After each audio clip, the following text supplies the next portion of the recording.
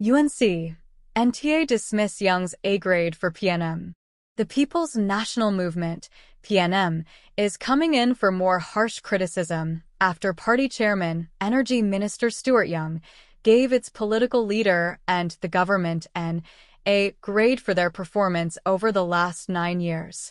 Young made the comment during an interview with Guardian Media last week. "I personally think in the difficult circumstances that we have operated in, I can say certainly as a senior member of the government and as chairman of the party, I would give us a grade A," Young said.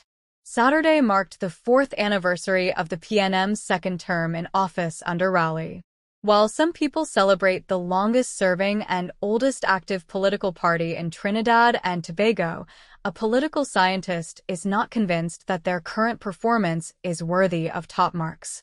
If you ask the chairman of the party how his party's performing, would he tell you that they have failed, that they are a failed government and by extension, to some extent, we have a failed state?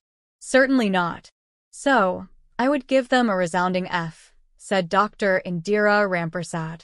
The opposition has also shut down the suggestion that the PNM has governed well. United National Congress Deputy Leader Dr. Rudal Muniello said the PNM had failed in all sectors, allocating an F overall. They have failed in all sectors.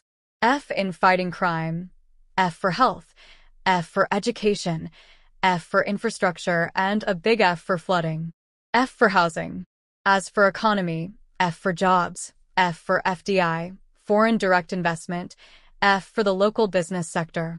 Big F for Forex management. And, to be clear, F means fail. An A for corruption, A for depleting the HSF, an A for hiring friends and family, he said. National Transformation Alliance leader Gary Griffith also questioned what Young based his rating on. "I think it is total disrespect that Minister Stuart Young can try to undermine the intelligence of this country by trying to state that the government must get an A grade.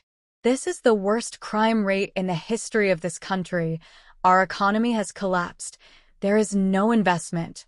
Our health sector is in ruin. We have seen everything else going downhill from tourism, sport, education, culture.